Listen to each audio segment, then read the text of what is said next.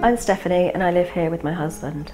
I recycle food waste because it's important to me to do so.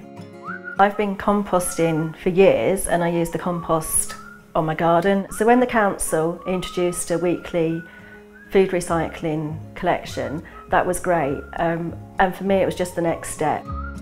The food waste that I tend to recycle is from the evening meals that I prepare. There can be quite a few vegetable peelings, as I like to get as many vegetables as I can into our meals.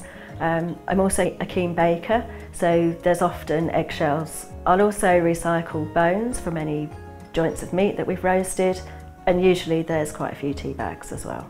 I use an under-counter bin to recycle our food waste. It works for me because it's out of the way. It means my kitchen can stay tidy and I don't have to look at it. My tips for recycling food waste is to use cornstarch bin liners. I use a smaller bin liner than my bin.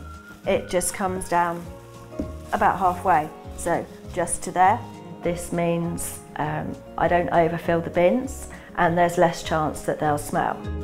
I also scrunch up newspaper in the bottom of the bins. It helps neutralise any smell, but it also gives support to the bags as they get fuller. Since we've been recycling our food, we've got so much more space in our black rubbish bin, and I don't need to empty it as often.